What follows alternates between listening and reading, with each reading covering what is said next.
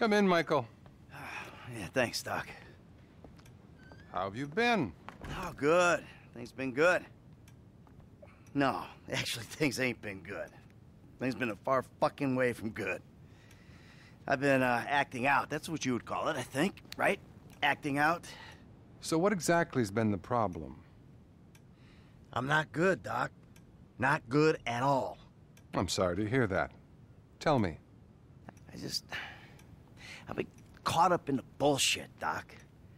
You know, ever since I pulled this Mexican's house off a hill, it's been nothing but killing and robbing. And I hooked up with this old associate. I even got a new one, too. This kid. With, I don't know, he's got similar proclivities. You know? Oh, God.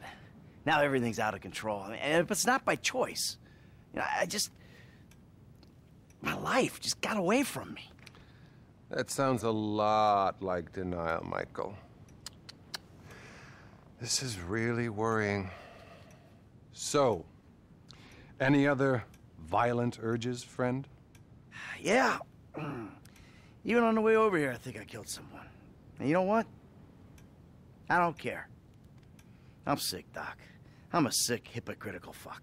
I agree, which is why you should really bulk buy a batch of sessions.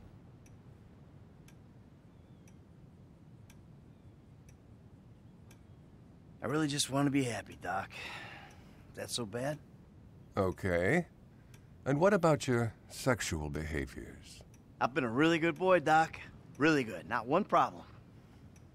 I'm glad to hear that. Really glad. Keep working it. This is great. I just ain't myself right now, Doc. Not since my life went crazy. You're plainly addicted to chaos. Well, I'm not sure that's true, Doc. I'm not exactly enjoying myself here.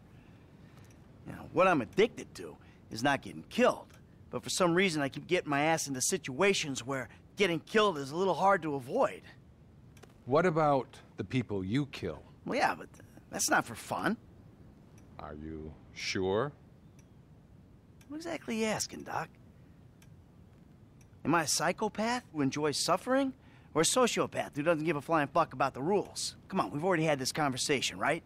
I'm neither. I'm just a fat, washed-up jock who can't get his head around the fact that his high school football career didn't play out the way that he planned.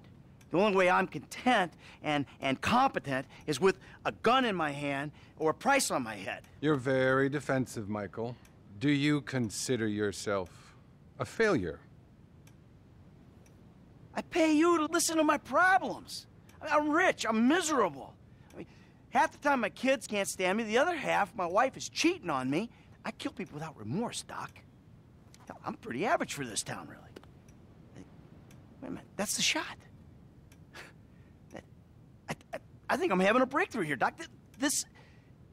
I know that I'm just terrified that I'm sure you are, but that's really all we have time for.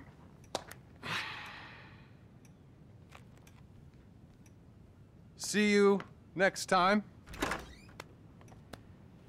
Okay.